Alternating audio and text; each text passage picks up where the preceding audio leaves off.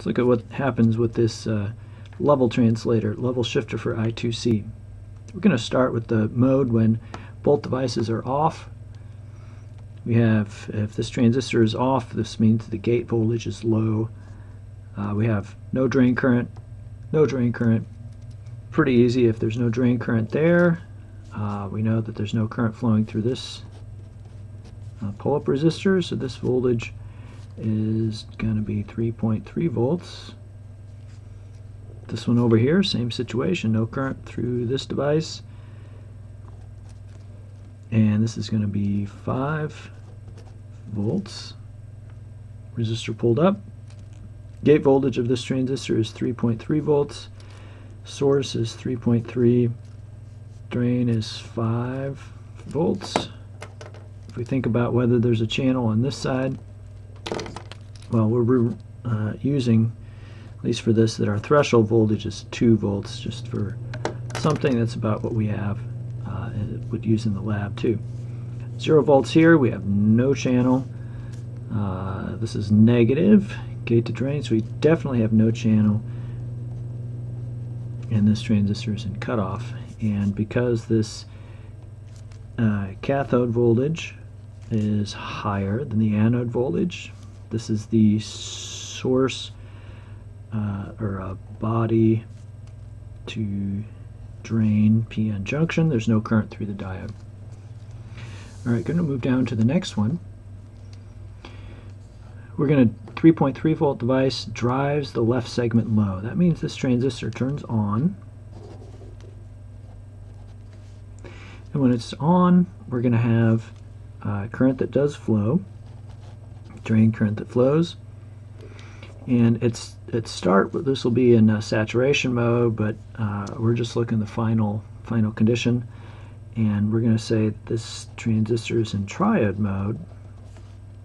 The voltage here, we're going to say it's about 0, but really it would be RDS on of this MOSFET times, and then we have to look at our currents here. One current is this one, IPU1, our pull-up current. We'll stop here for a second and look at what this node is going to be. This is going to be really about 0. View this as an on switch. We have 3.3 volts at our gate always. We do have a channel on the source side. On the drain side we're not sure, but we do know that when we do have a channel, this is 0 volts, this is higher, starts off at higher. We are going to have current that does flow in the drain. This current flows this way and goes that way. All of this current flows not from this way, but our pull-up resistor goes that direction. So now we know what our current is. It's IPU2. We choose the values of these resistors to be large enough and RDS on to be small enough that we can make the assumption that this is near 0, or maybe less than 100 millivolts, 50 millivolts, 10 millivolts, something like that. We do have, eventually, after this current flows, we have Ohm's law, we have a voltage drop, so this SDA line is no longer 5 volts, it's less. If this transistor is very much on, and its on resistance is low, voltage across it is RDS on times IPU2 only. And we're just going to assume or design that this resistor is large enough and on resistance is small enough so that this voltage is also 0, or at least small. And if that's the case, very low voltage across here, this voltage is also about 0. And there we go. Now we can say gate, drain, definitely have a channel, and this transistor is in triode mode. Alright, that's okay. Next we're going to say what happens when at first we had this voltage was at 0. We're going to release this. This is going to go back to off. And in that situation, let's see, I'll use blue for this. This current is 0. We need to include these capacitors here. These are parasitic. Anytime we have two different nodes, we have a capacitance between them. This is in the pico range. It could be up to a few nano. You can look. What it does is it changes the rise time and really is a delay. And we can't have too much delay, so we have to keep an eye on these time constants. But we do need current to flow through this. This device, this voltage started at 0. And when it's 0, we do have current that flows into this capacitor and charge this up. So 0 is going to go up.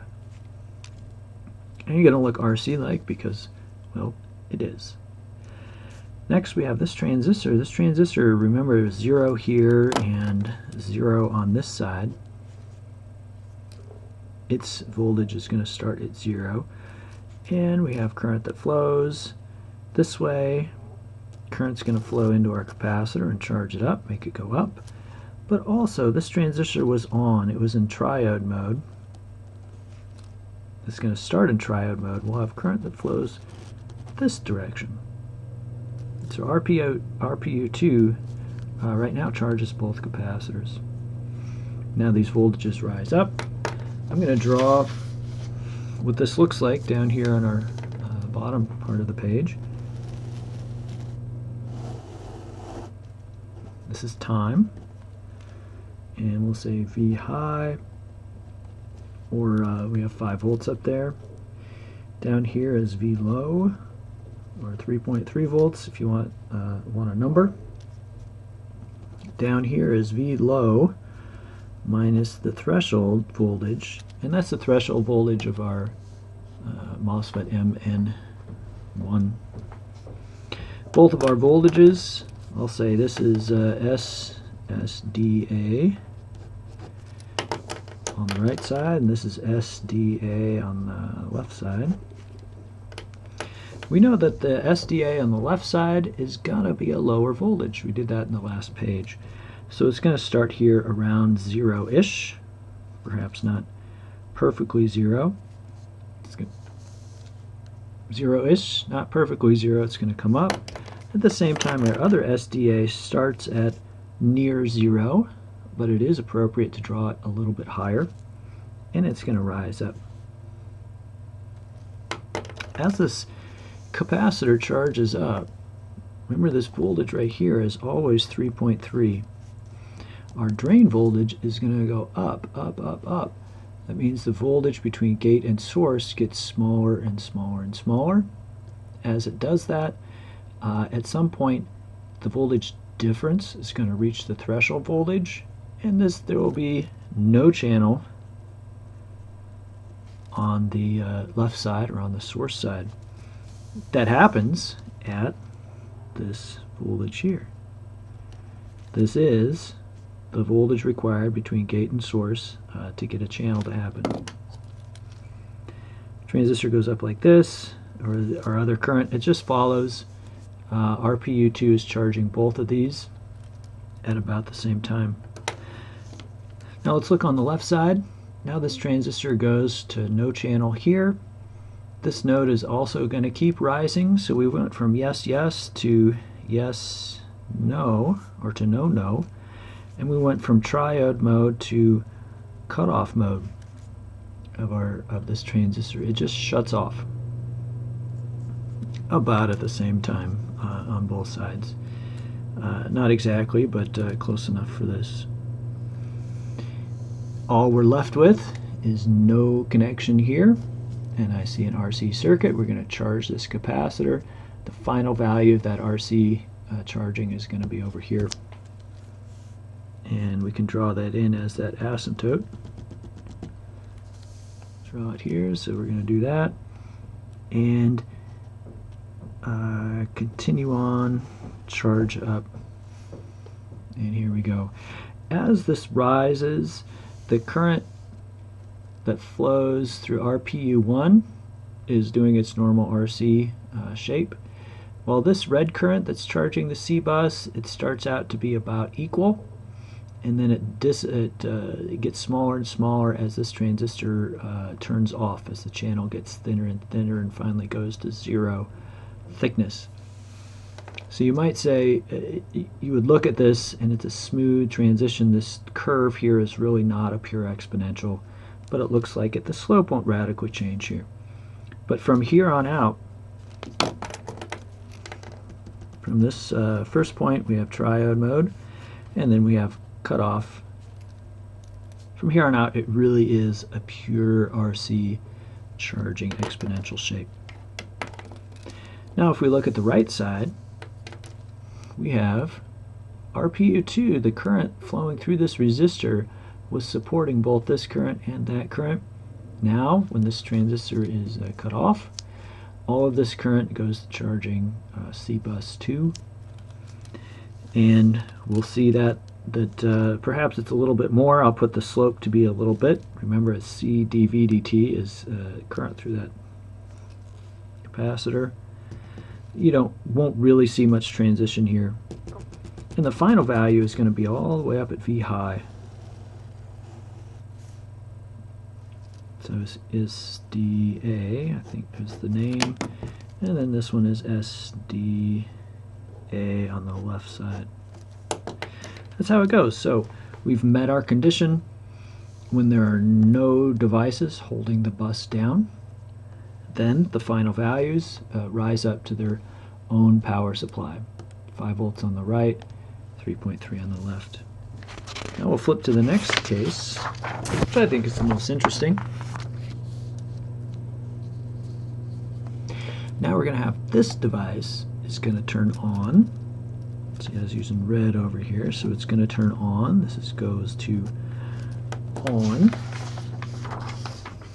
And we need to look at our waveforms a little carefully to get where this is.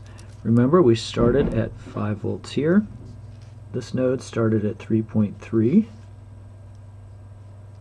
Should I use blue over here? 3, get purple. 3.3 on the left side and 5.0. This transistor was cut off, and we're going to do something interesting first. Alright, when this transistor turns on, current will definitely be flowing in the drain. This is 5 volts here. We start in saturation mode, actually. Remember, saturation mode is about constant current, so I will draw a straight line. When we're discharging a capacitor, we have current that's going this way, discharging C bus 2.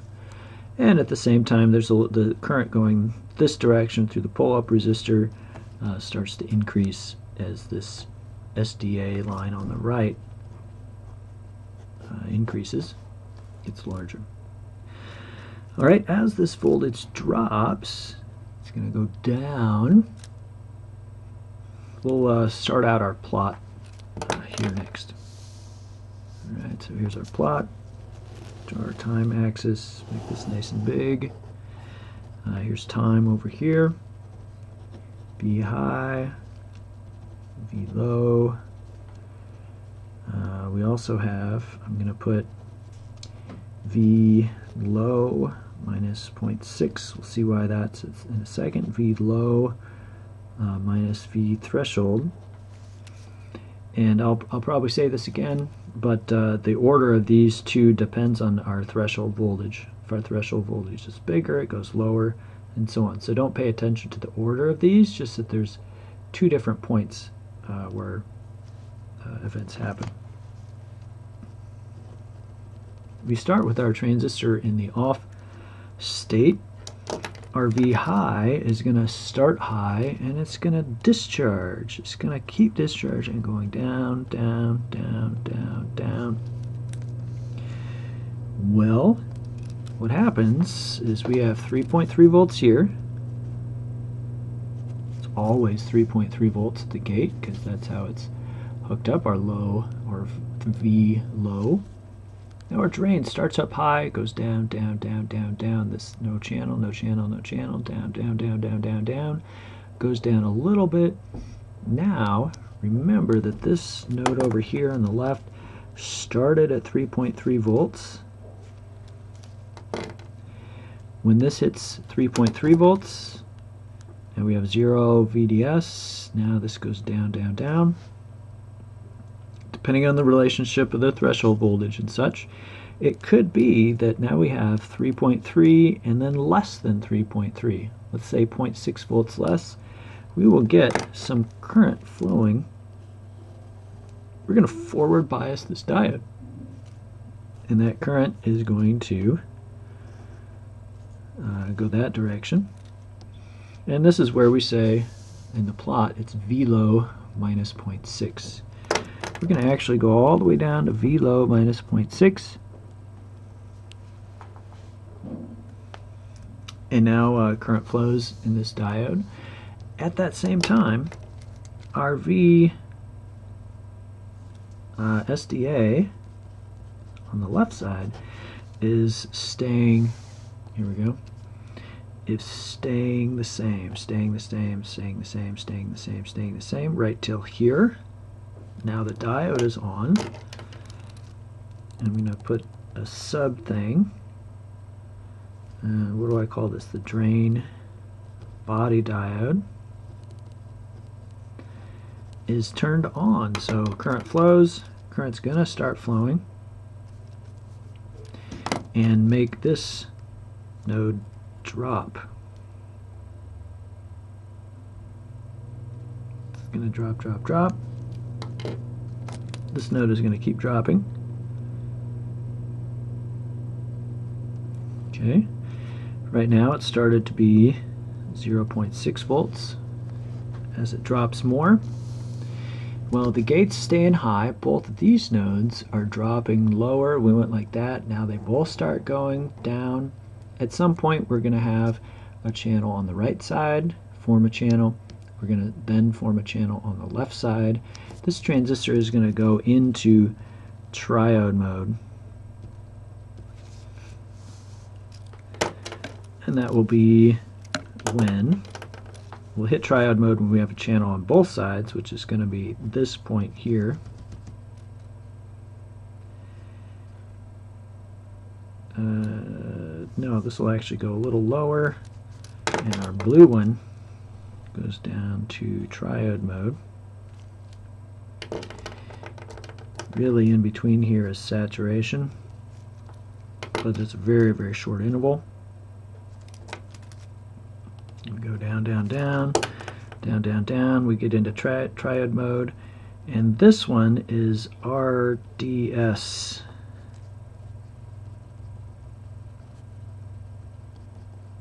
RDS is getting smaller.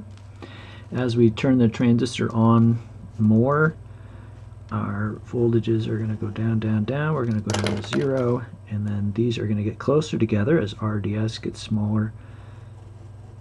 And then our voltages are going to end up final value down to